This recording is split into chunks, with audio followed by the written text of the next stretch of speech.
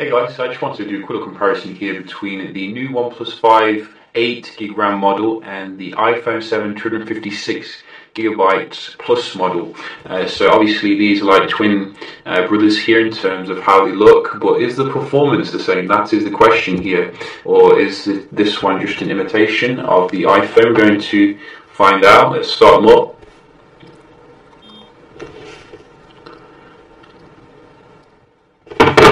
So both of them have been updated to their latest software, and we have had a few Oxygen OS updates to fix some teething problems, shall we say, with the OnePlus 5. You can see the iPhone is already up and operational here, nearly a year old, and can still hang with the best of them, whereas the OnePlus 5 wasn't too far behind there in terms of the speed.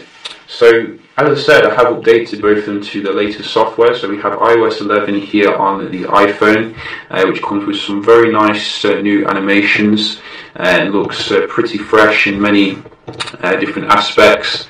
It's still missing some features that I would like to see, like a manual mode on the camera, which obviously you do get with the OnePlus software, which looks a lot like the Pixel launcher nowadays.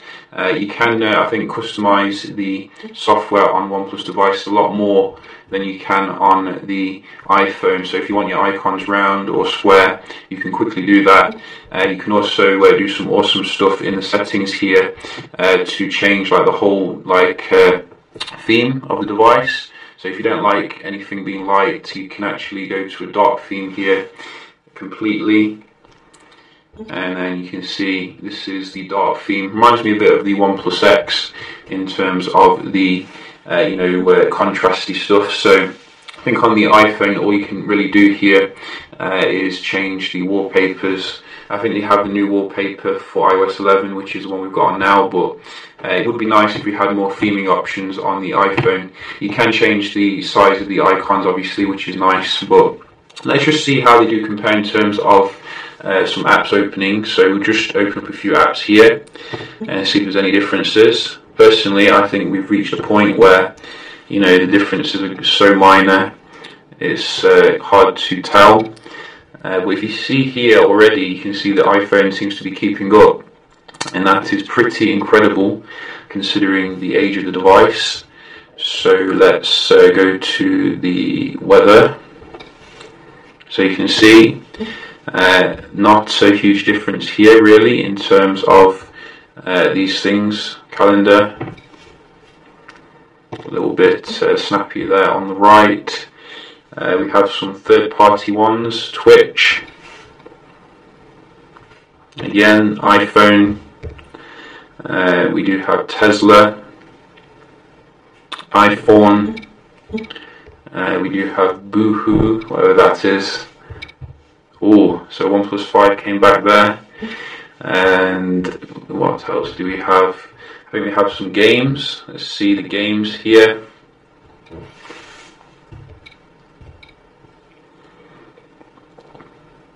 So I think iOS handles the pop-ups a little bit better. You can see there's so many different pop-ups on Nugget.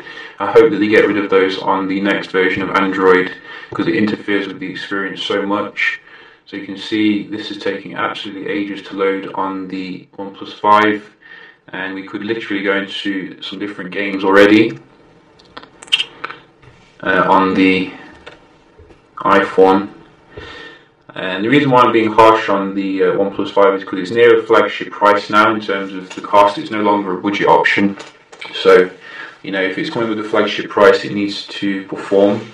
I'm sure you could probably get an iPhone 7 Plus 32GB model for about the same price, so refurbished or something. So let's see here. I think that was the iPhone again.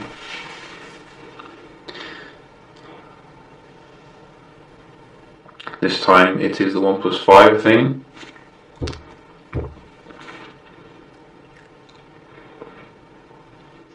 Oh no, it's the iPhone again. So absolutely fantastic performance here from the undefeated iPhone 7 Plus 256GB model. I don't know if it's the same for the phones for the lower storage one, but maybe it is. We don't know. This one looks like it is going to the OnePlus 5, or maybe not. You see, iPhone's always got a backup plan, and it looks like it's going to beat this OnePlus 5 Challenger. So we are in here, as you can see. So I got to say, using the OnePlus 5, it doesn't seem to be a massive step up in terms of the speed compared to the 3T, which is actually very fast in itself. And it doesn't, comparing it with the iPhone 7, it doesn't seem to dominate the iPhone 7 as I thought it would. But nevertheless, how does the multitasking compare? We can have a look. So this is 8 gigs of RAM versus 3 gigs. I don't expect there to be any problems here with opening up a billion apps on the OnePlus 5. As you can see, these basic ones, nice and comparable. But you can see, the iPhone itself, absolutely perfect. Doesn't need that much RAM. And apparently, the more RAM you have, the worse the battery. That's what I've heard. So that's, I think, the reason why Apple keeps the RAM so low in some of its devices. So let's just try the games again. Straight in here on the iPhone. I'm sure I touched it then.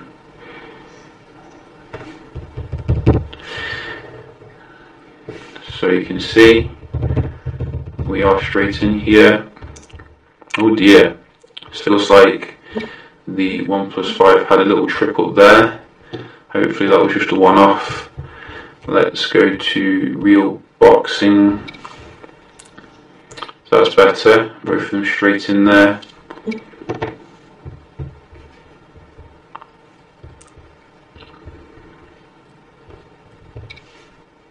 And again. So apart from that one trip up, you can see, it gets the job done in terms of the multitasking, but I think the same probably could be said of the 6 gig RAM model, unless you open up 100 games at a time or something. I personally think they could have put the money towards like optical image stabilization and waterproofing. But I will do a camera test, like a dedicated one, to see how it does perform. Some people have been saying, it's not quite as good as the iPhone in terms of the performance, but we'll have to check that out. But so far, you can see in terms of the speed test, the iPhone is still a beast. I mean, we're on the verge of a new one, and it can't be topped. So yeah, just a quick little comparison here. Hope you found it helpful, and I'll see you in the next one. Cheers.